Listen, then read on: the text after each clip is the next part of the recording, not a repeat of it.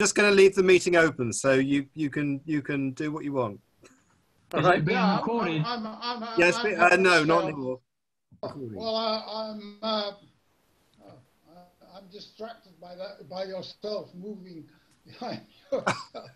But no, I just say since these are the things that I think you know have kept me alive all these years. I have to thank Mark and all of you for you know being along for this particular ride.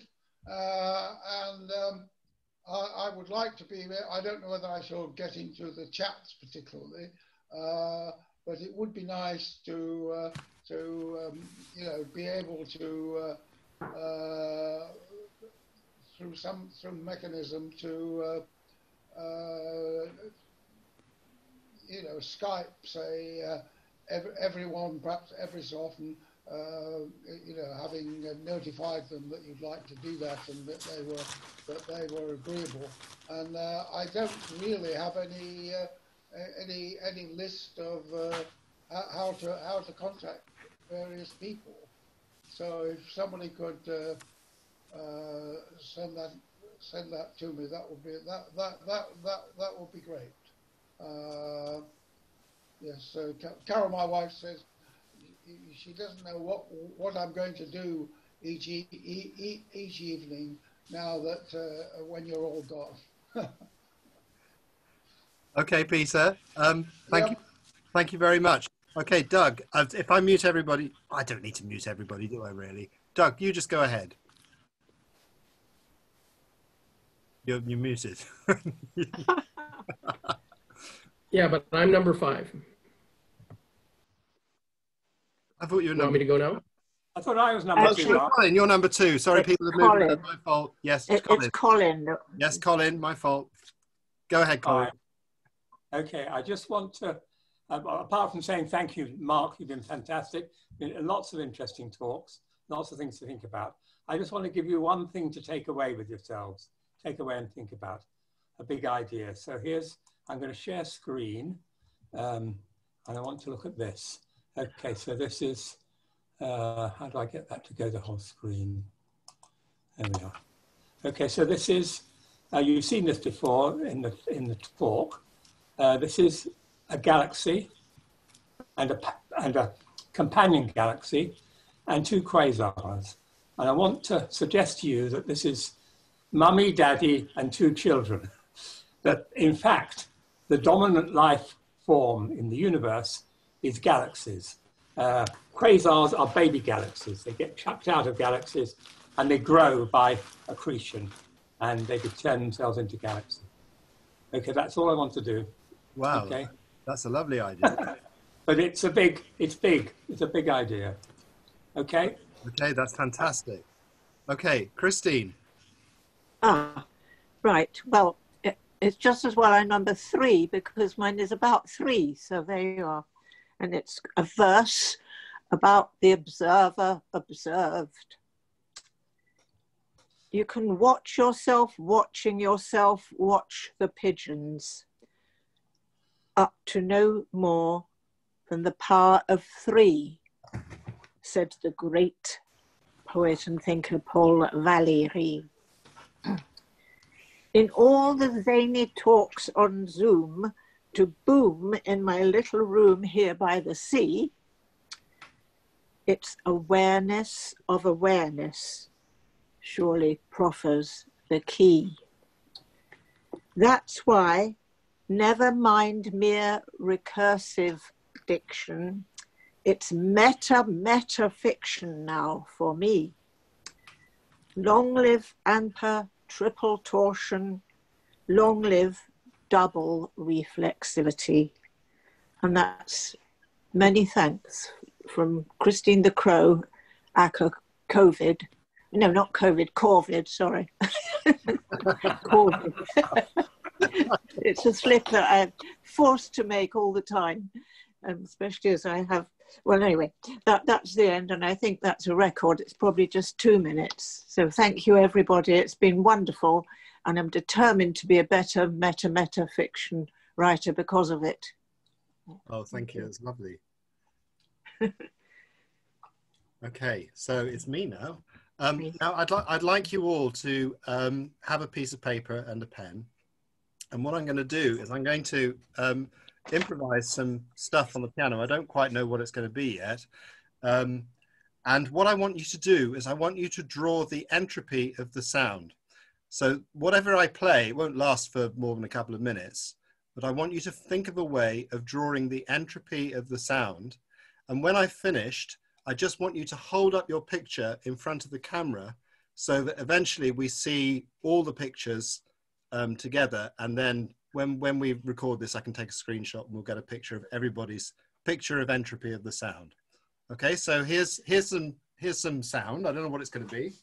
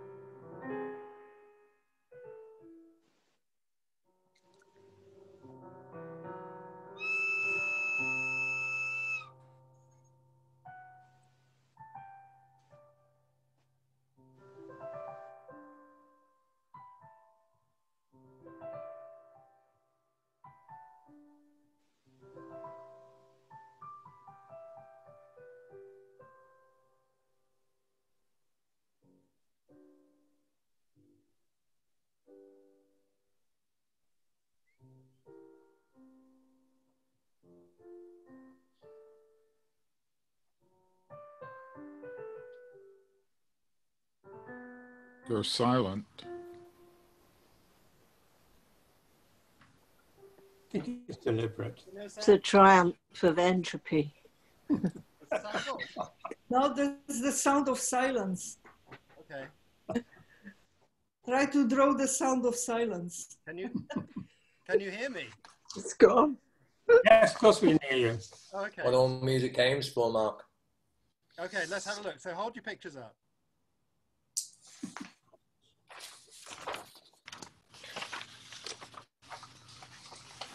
Okay, so I'm just going to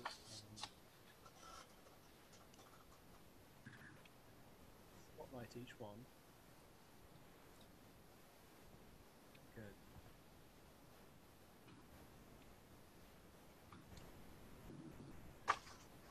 Okay.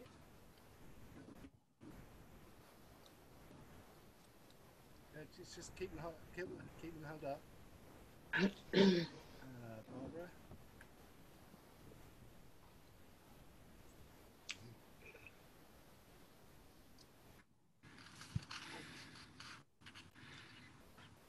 Thank you very much. I think I've got everybody.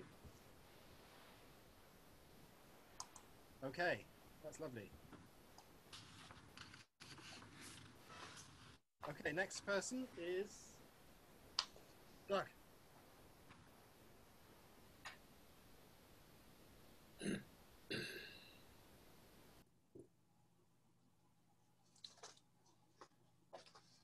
Doug?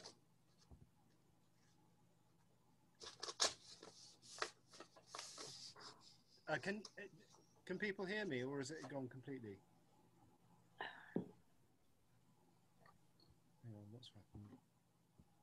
Hello?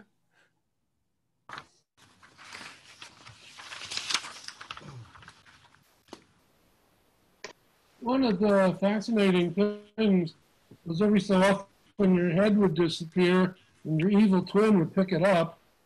And I couldn't decide if that was part of the sound or what. Okay. Can you hear my sound, though? Can you hear me? Yes. Now, yes. Okay, all right. Okay, I don't know what happened there.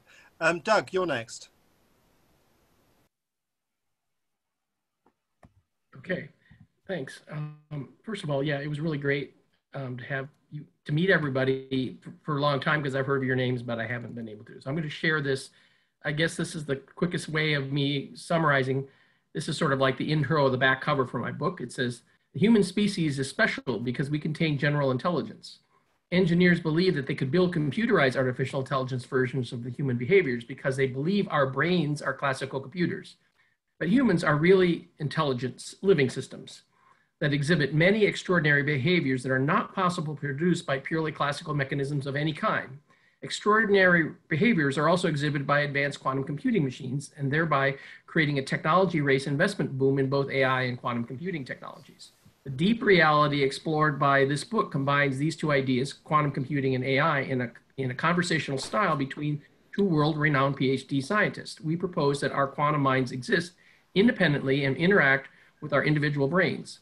We share this model by reviewing the research where people have directly interacted with other quantum and probabilistic systems. Our source science model proposes that thought is intimately connected to the science of information protophysics, which is the quantum source of our universe and everything in it.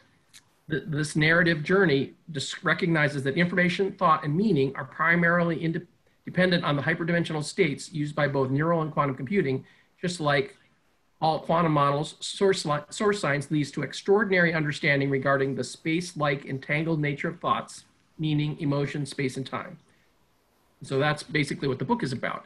And so I challenge you all to question any classical perspective that you have of, and I'm going to stop sharing here, of any classical notions that you have that the system, that if you damn it, the universe isn't classical, it's quantum mechanical, right? This is what our famous physicist said, Richard Feynman, and I challenge you all to actually believe that in what you're doing, because many people presentations didn't reflect that reality at all. And so I think that's what ANPA is interested in. I would say consciousness is a weak way of talking about it. Most people use the term consciousness. That's why I prefer real intelligence, because it includes more than just consciousness. It includes mind, thoughts, and representational aspects of that, okay? So I propose that I'm challenging you all to take what ANPA is about and believe in the model that the universe is quantum mechanical. And what does that mean? Especially if you can show that maybe the mind isn't in the brain at all, especially those who have a neurophysiological or physiology or medical bent. Even the physicists have to realize, well, how does that show up? Well, it shows up as bits affecting entropy, which affects everything in quantum mechanics. So I make a prediction here is that all these advanced machines that are really sensitive, like the Large Hadron Collider or the machine that they use for measuring gravity waves, right? All of those machines you can directly impact with consciousness. And we could set up a targeted example where one day, we're just at a certain time, we're going to target those machines and they'll go off the scale. And they're all isolated. They shouldn't be interacting with thought, but they do. And so if you can show that, and they've been shown already in a lot of other experiments that this is true, that the mind can directly interact with quantum mechanics, and that's what we should be interested in as an ANPA group, because you're sort of dancing around the subject, but not getting to the point of that subject. So I challenge you all to do that, and that's the end of my talk. Thank you. Okay, thanks. Doug. Thanks again, Mark, for the great time. It's a pleasure. Thank you. Yeah. Okay, John Torday is next. Oh, can you show my PowerPoint? Oh, sorry. Yes, no, that's good. Give me a second.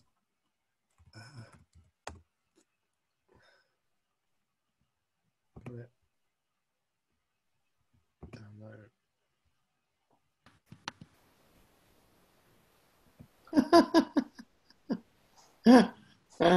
There's a manic Crompton laugh there, I hear. Something's behind you, Mark. Oh, have you not seen that? No, what is it? Sorry. Yes. Hang on, let me share my screen. Oh dear. There we are. Looks like a video that he has. Okay. Okay. So I'm going to try and do a synthesis on all hubris aside. So in my talk, for those of you who heard it, I talked about the cell as being the origins of life. And I'm saying that Lou and Joe's knots are actually a manifestation of cells. So in other words, as we twist the cell around through embryology and phylogenetics, we form knots. In the sense that the cell is a surface that distinguishes the bones explicate from the implicate. And so with that idea in mind, let's see, how do I advance this thing? Oh, sorry, let me do it. Okay, okay. So what I'm saying is, so we start with a zygote at this end and an offspring at this end. During embryogenesis, it's all mediated by cell-cell communication, cell signaling mechanisms that actually generate knots from the unicell. Next. So here, for example, I think the most clear example of that is the glomerulus of the kidney. So this is a kidney, and these glomeruli are how we urinate, okay? It extracts water and ions from the circulation, ergo urination. And I don't think it's terribly hard to imagine that this is actually a knot. Lou might take, and Joe might take exception to that. That's the way I think about it. Because in fact, it forms from a unicellular state. The cell signaling mechanisms are totally consistent with a knot, and it is unknotted as we go through the aging process. Next. So here I'm showing the phylogeny of the kidney, for example. So the glomerulus sits here, and in fish it's called a glomus, and then it became more and more complex that as a vascular structure as we go from left to right, from fish to mammals, frogs, reptiles in between. And other organs like the heart and the lung manifest the same kind of progression. These are all manifestations of knots. Next. I'm not going to go through this whole slide, obviously, just to say that what I'm really talking about is most people talk in terms of synchronic, the real-time appearance of things. I'm in favor of a diachronic historic approach because that's really where you get the sense of history, the evolution, if you will, of process. Next slide. And I think Mark drew me into the Zoom that we do on Thursdays and now at ANPA because he realized that my perspective on evolution was very similar to Peter's rewrite system. All due respect to Peter, we have discussed this. So the unicellular state is actually a homologue of zero in Peter's system. And in fact, the way that evolution works is it has to, in order to advance, it has to evaluate where it has been to know where it is going. The rewrite system does the same. So with that, I'll end. Thank you. Wow. Well, there's something to think about. Okay, who's next? Mike Horner. Okay, I've picked up the message from a lot of people at ANPA that we should try and think about our own dogmas. I'm now going to read some minutes of a meeting. On a Tuesday evening in March 2019, I introduced 5 people as we started an evening devoted to extraterrestrials. The event was a men's dining club in Geneva, and I am the secretary. Months before, I'd been approached by my friend Olivier to arrange this meeting, which from his point of view was a rehearsal. The same 5 people were to be the stars of a 3-day workshop on extraterrestrials the following weekend. The presentation was scripted as I had insisted, and I'd collected questions from the dining club members. According to Olivier, question 1, who are the ETs, was answered. For simplicity, let us refer to them as the 14th nation in your galaxy. We refer to ourselves as explorers. There are actually 2 civilizations among the 14 nations. One civilization is genetically close to Homo sapiens, and have interbred. This indicates life exists at least in our galaxy, not just on the Earth. How long have the ETs been on Earth? The most important recorded event was 25,000 years ago. More recently, 800 years ago, there was an event in the Lyon area in France. This event gave rise to a diaspora of groups, which we are now representing, and we live in the division between France and Spain in the Pyrenees. How is interplanetary travel possible? Earth science is less evolved than most of the other nations, all of the other nations. In our science, the cosmological model has several levels. Life exists at level 3, and interplanetary travel is at higher levels. What are you trying to do? We wish to help people on planet Earth. We are translating our cosmology into Earth languages. This is difficult as the underlying assumptions and tools are quite different. We wish to teach our knowledge to people on Earth. Can you give examples of the difficulties you know exist already? Your mathematical system is based on binary logic. We use a four-valued logic. Olivier was not able to go further because he's not a very scientific guy. Can you give examples of what help you have in mind? We use a non-polluting energy source which we wish to transfer, but some of the materials do not exist on Earth. This knowledge has been written in ways suitable for use on Earth. The second example is related to the work of Tesla, Nikola Tesla. Tesla developed a non-polluting energy system, but it failed. We can explain why it failed. This should give us credibility. What would be success for you in as your overall project advances? We want to meet people with open minds who will help adapt our knowledge. This knowledge may help dealing with your ecological and social problems. We want a true partnership. Unscripted, he told me, and I spent many hours with this guy and the four people, they have tried for hundreds of years to get through to people in power where they've been rejected. They've tried to work with people as knowledge has become closer to what they think is necessary, and they have also been rejected. This is the dogma thing again.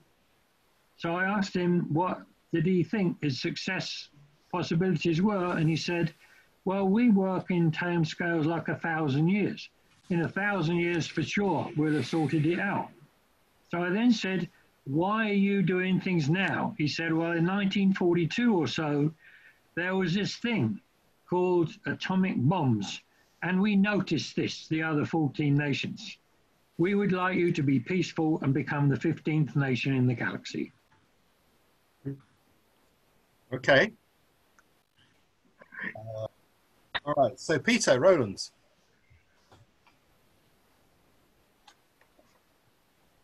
Yeah, this is a very short contribution. Yesterday, Mike read out a poem to us. Something hopeless, something useless, something worthless. Yeah. And I thought, well, that sounds familiar to me. I've come across something like that before.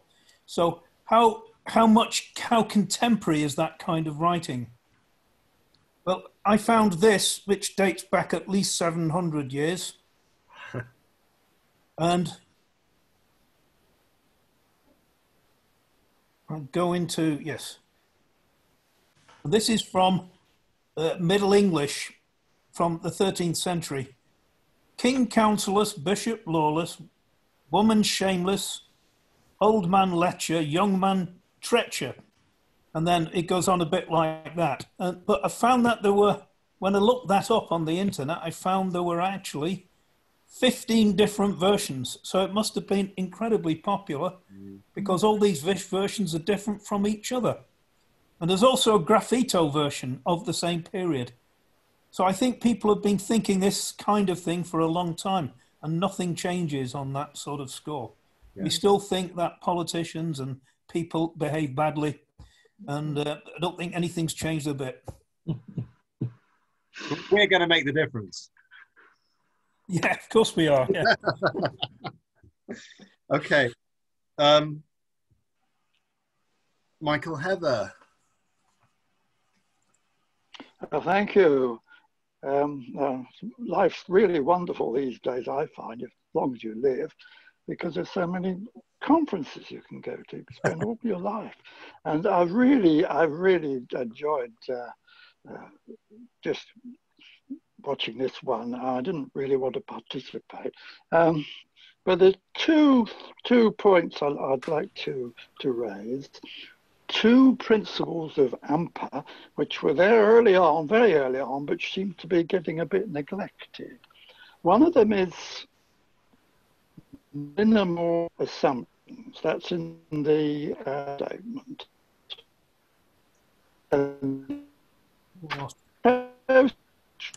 By Ted Bastian, totally in with the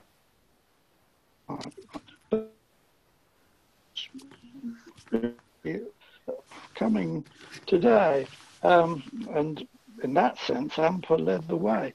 But with regard to the assumptions,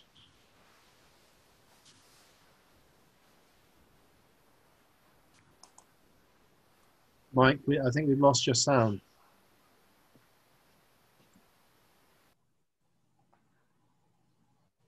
And it's fixed. Yeah. I think he's lost his connection. We've lost his connection. Okay. All right. Well, we'll move on, and then we'll come back to him. So, Lou. Move on. All right. Let's see. I think if I stand back here, you can see me. Yep. All right. So I want to do a little demonstration about knots and rope. My arms are knotted. Yeah. My arms are knotted. The knot is on my arms. These are the matters of formality. My arms are knotted. The knot exists on my arms, and by continuous deformation, the knot is transferred to the rope. Mm-hmm. So there's an epistemological question. Is it the same knot? It's composed of entirely different material. What is the nature of the object? What is the nature of the object that is the knot? And this is, in back of this is, how does something come about from nothing? And in this case, the knot itself doesn't exist except to have a substrate, and yet it can exist on this substrate or another substrate or any other substrate. This is, of course, the fodder of various mathematical tricks and demonstrations. I have it here again. Here, if you look carefully, there is a knot. It's composed of my arms and the rope. Mm-hmm. But I could say, if I was doing magic, that there is no knot on the rope. And then I say to you again, there is no knot on the rope, and yet now there is a knot on the rope. So we have the question of what is the nature of the object? And when you ask what is the nature of the object, you usually think of it in some concrete way, but these objects are objects which are patterns of relationship between certain given substrate and the space in which they live, and they have a different mode of being, and yet they are still objects. So what is the nature of the object? That is the question. I'm not answering the question. Oh yes, and a challenge along with Doug's challenge, which may sound like the opposite challenge, but it's not. And the challenge is to not believe in any model that you have, quantum or otherwise. Yeah. How do you make a knot? You make a knot by forming a loop and then stabilizing the loop or self-reference that you had by slipping the rope through the loop and making the knot. That's how it comes into being, and then it has its own stability. And yet I make a knot by doing exactly that. I hope you can see this. And here's the knot, and you see it quite clearly in front of you, and yet I send it into the higher dimensional space and make it disappear. Yeah, thank you. But how did that happen? Let's reveal the trick and quit. Okay. It happened because I did not do what I said I was going to do. I said that you make a knot by putting a loop and then creating a self-reference and then stabilizing it with yet another, a meta in Christine's sense. But if I did it in the wrong order, it wouldn't make a knot at all, as you perfectly well see, and it will go away. There are mysteries here. The mysteries are when, which again become part of rope magic, are when you decide to conceal this sort of thing in a more complex manner. So here's a square knot with a little loop at the bottom, and it's perfectly well knotted, and it's still knotted, and yet now I thread it one more time, and how many meta references is that? But what kind of an object do I have? And in fact, I have no objects at all. That's it. Thank you, Lou. The lovely thing is you can see everybody's face, and we're all like children when we watch that kind of stuff. Okay. John? Me? Yes, John Hyatt. I'll just share this. Where do you do slideshow? Okay, so this is supplementary. Actually, Lou, there's a great book by Hugh Kenner called The Pound Era, where he talks about Homer's Odyssey being a knot, a narrative knot that slides onto a different rope with James Joyce's Ulysses. So you might be interested in that. Anyway, I thought I'd undo everything that I did earlier by reversing it. So the standard model of physics mathematically allows time to travel in either direction. There's no impediment to it according to the known laws of physics. Of course, laws are made by people and can always be broken.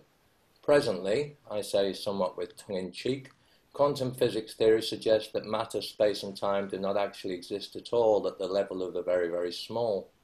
I always suspect things, though, that need capital letters. The latest theory is that the universe we inhabit arises from information, a consequence of immaterial flipping between yes or no. It's all information, and the world we walk bursts like lava, solidifying temporarily from its patterns and its waves.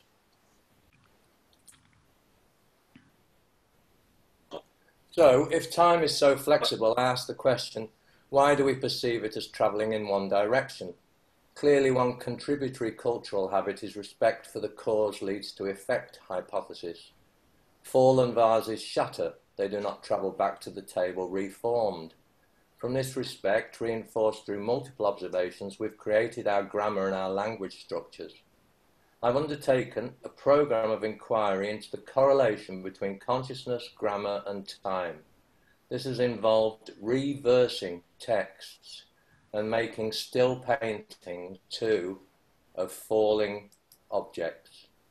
So here's one painted experiment, a painting of a falling vase that I did in 2019.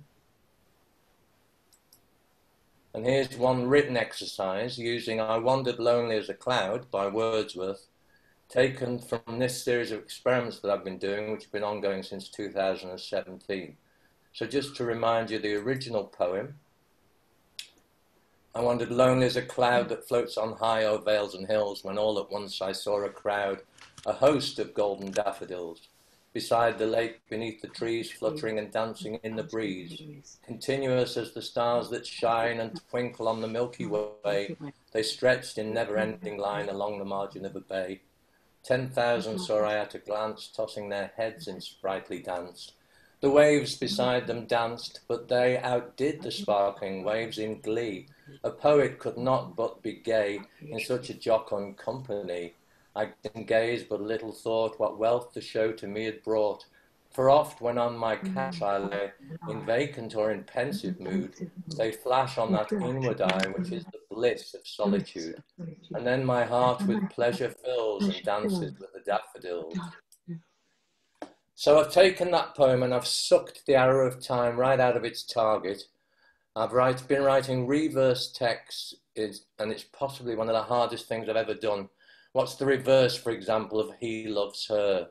It's not the opposite. It's like turning the brain's gears in the other direction for the first time. It really does hurt physically. So I suggest you could try it by trying to write one of your favorite poems by reversing the arrow of time and enjoy my pain. So here's Wordsworth's Daffodils backwards. Befriended, I will stop and rest. The daffodils sat out the next measure. My heart was emptied of all pleasure. The hell of company clashes. Moody, thoughtless, losing track. In these exploding eye flashes, the couch rarely supports my back. Cheap TV shows exploiting poverty will capture eyes, capture all of me.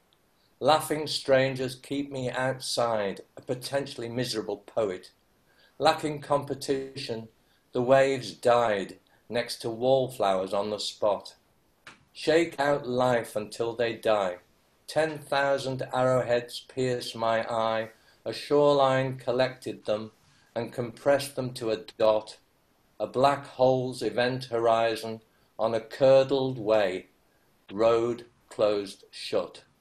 The breeze is stilled, trees above are calm, the lake is held in rocky palm. Daffodils absorbing purple light, into the eye were pressed.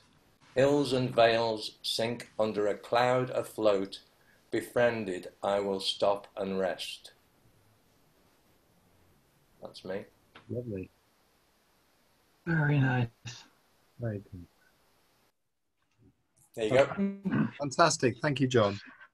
Okay, Barbara. Okay, it's a few loose thoughts that I had. Can you hear me? Yes. Okay. A few loose thoughts I had during ANPA presentations. It's actually my problem with quantum mechanics. It's maybe I was a lousy student, but then I spent half of my working lifetime scattering neutrons from plastics, all right? And I've learned that when you take an invisible something which travels in the pipe, it behaves as a wave, and then it comes to then it scatters from the sample, which I can hold, and I know how much it weighs, and I hope I know what is inside. And then it scatters on the detector, and suddenly all the models tell me, okay, it travels as a wave, then it scatters somehow, that will be another wave, which is added up, subtracted. It tells me about the motion of what is happening inside the sample. And then it gets registered on the detector as a particle. Well, it's bad enough as it is, but I have to interpret the signal. Now, when you look at the quantum mechanics, nobody likes to tell you that in order to get a response from the sample, you need a hell lot of the atoms. You need a hell lot of spins, something like 10 to the 12 of the 13th in order to have a signal that you can detect. And what is worse, you can get a sort of uniform signal. Things are getting ordered only at very, very low temperatures.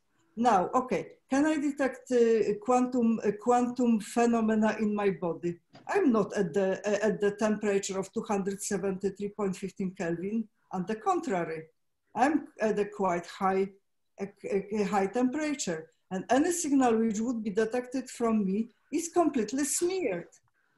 And I know, of course, on the theoretical side, when I evaluate my data, fine, I have measured something at higher temperature, even at room temperature. I can apply the Waller factor, so I can take it out, and I can try to dig up very deeply to find this damn weak signal from the quantum phenomena. So, and 10 to the 12 is not very much. I won't tell you how much I weigh, but we can assume for the sake of discussion that I weigh something between 65 to 70 kilos. Now you can calculate the amount of atoms in my body, amount of cells in my body. And how can I be sure that anything which is measured can really relate to quantum mechanics? So, and it's not just my original idea. There is an old article by Tony Leggett who points out just that if you look into sort of material science, you cannot make a bridge, not an easy bridge to quantum mechanics. It seems that they are sort of like two things. So let's think about that as well. Thank you. Thank you, Barbara. Okay, Richard next.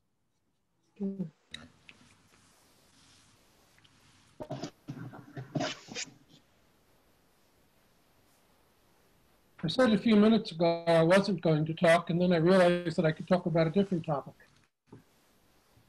So over the last few years, I have been doing a lot of thinking on, let's say, somewhere between mythology and sociology, and how it relates to fundamental principles. So let me start with the basics of biology and work my way up to sociology from there. Have an original unicellular being, a cyanobacteria. It met with a few others. They collapsed. One of them ate the other. It became mitochondria. And you work your way up to single-celled animals. These get together and you get multicellular collections. Eventually, these multicellular collections coalesce into a higher order organism. For the moment, I'll follow animals. By the time you get to animals and you invent sexual recombinations, what happens to the larger animal? Well, the animal will slough off skin, will slough off fingernails, might lose a little blood.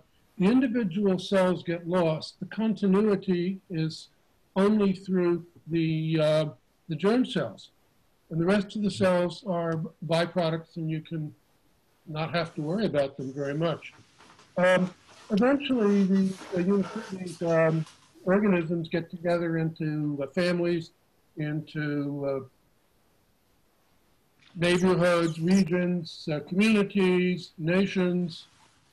And what I'm realizing is I think there's another level of getting together that we're in the middle of now.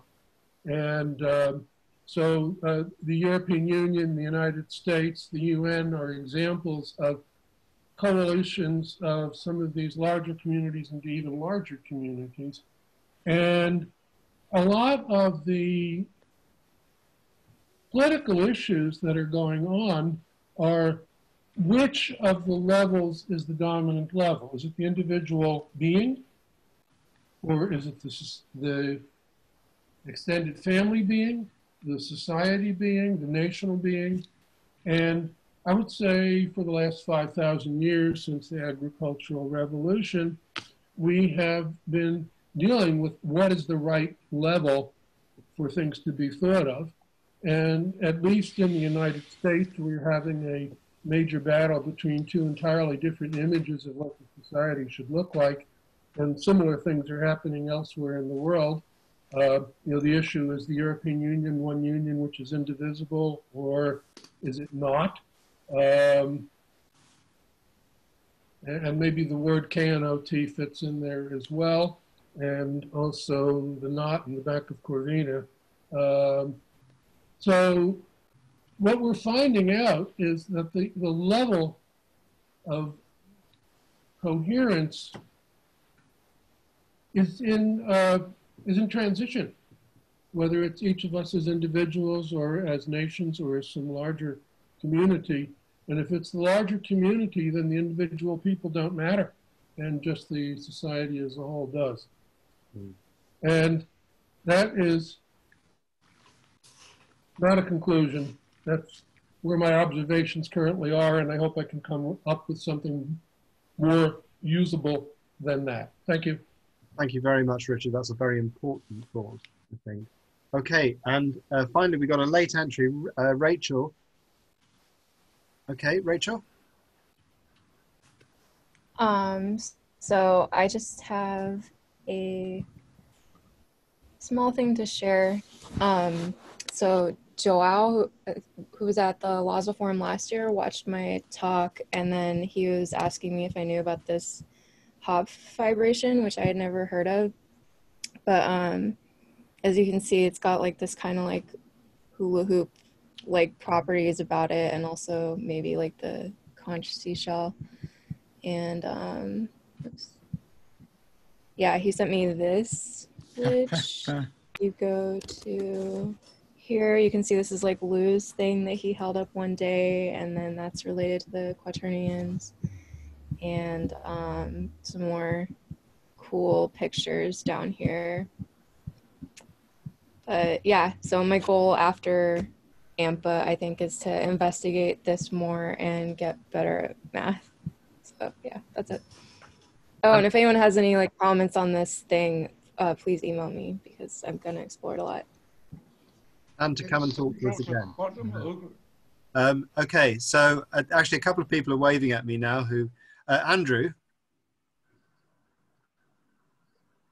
Okay. I got a small thing to show, if anyone... Yes, go on, you show your small thing. Good. I can't see myself, unfortunately.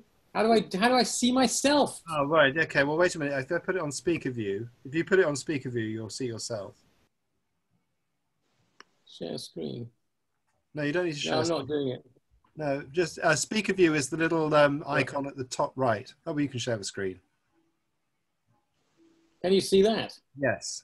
Mm-hmm. Okay, those are shapes I did. If you look in a cone, those are reflections of shapes seen in a cone. I was looking for shapes that are the same in a cone as they are in real life, but rotated. And I did a bit of maths to figure out how to do it very badly. Lou could have helped me here, I feel. And I found there was one very beautiful shape, which is a self-anamorph, and that is the heart. You can see the bottom right. Mm-hmm. And now, can you see me? Well, you have to stop sharing. How do I stop sharing?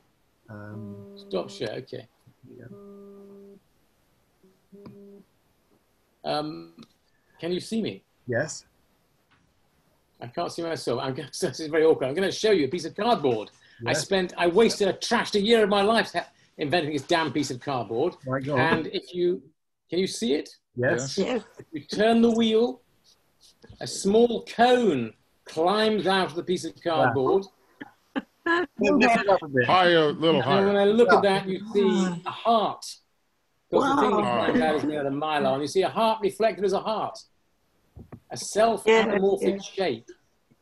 So here we have, and I utterly endorse what Doug said about the mind is out there as well as inside us. So this is a junction. It's an eigenform of the inside and the outside. Wow. There you have it. There we go. And I'll now make it vanish. Oh dear. Okay, it all falls back inside. Valentine's Day card. Yeah, that's fantastic. Okay, thank you. Okay, and Nicola has got her hand up as well.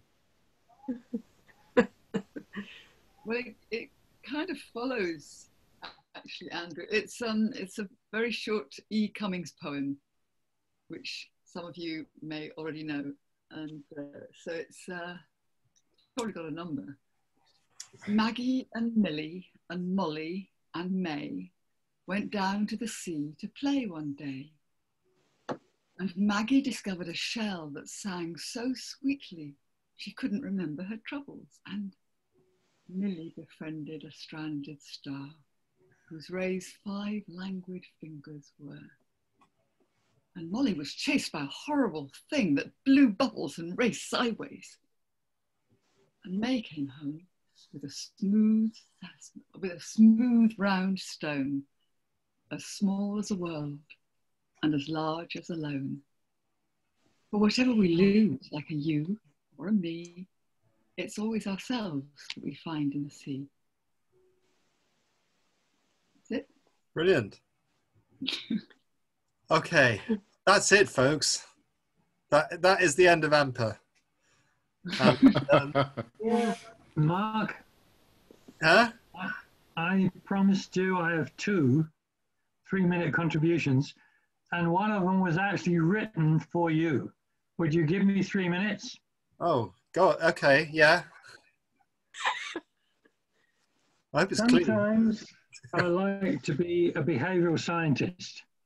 My studies are in communication with people, always after in the bar. Some of my experiments are on a group named That's the Way Things Are. Today I report on a whole page reading experiment. Close to 100% of the study group report that they can read a whole page of text at once. This unexpected capability cannot be predicted, lasts a short time, and is a wonderful experience. John von Neumann and other aliens had the capacity permanently. Speed reading lessons assume everybody can do it. But most significantly in this report, I spoke to my mother as a specialist for children entering school. She said, all children can do that until they are taught how to read properly. I want you to change mode now and think about the text. After the bar indicates Stafford beer. That's the way things are. Maybe you've seen the film Babe. The word aliens indicates all Hungarians and maybe Enrico Fermi.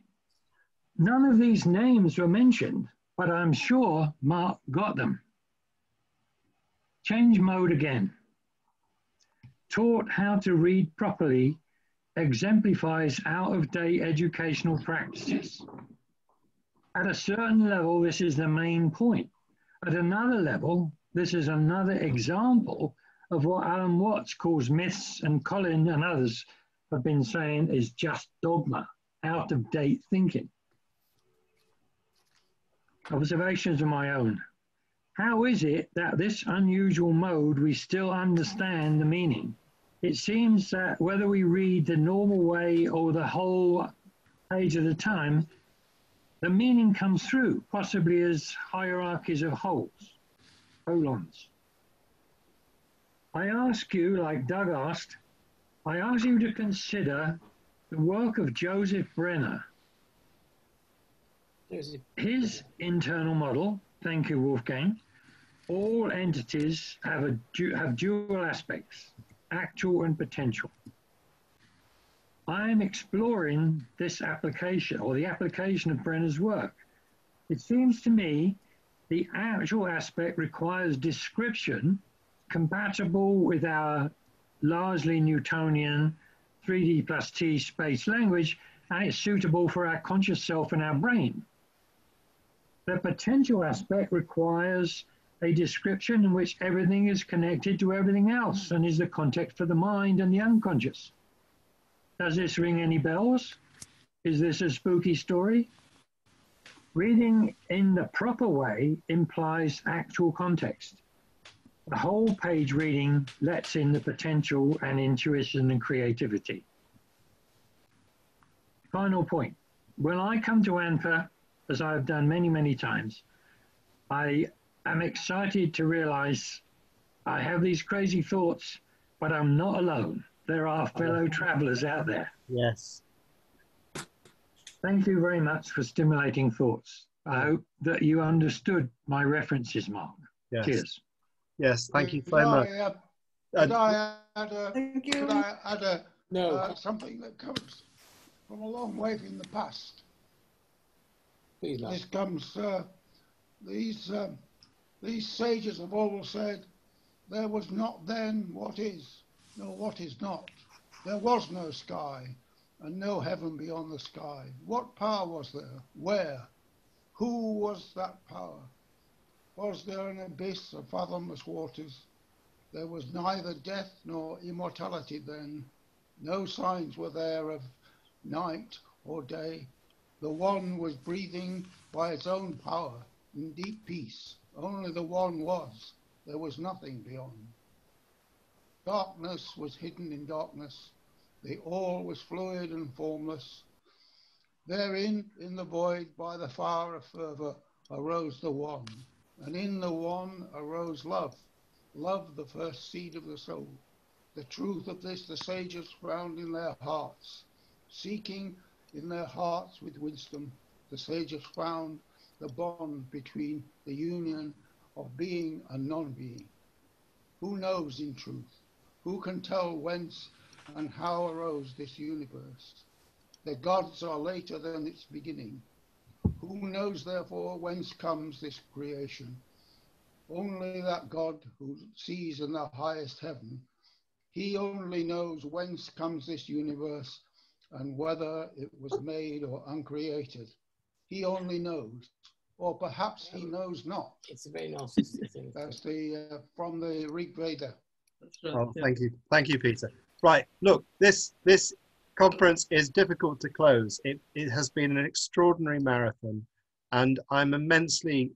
I can't really express how I feel. I mean, like all of you, I think I live to learn stuff, and I've learned a huge amount over the last 6 weeks, not just about the content of what people have talked about, but about the ways we can organize ourselves, the way we can talk to each other.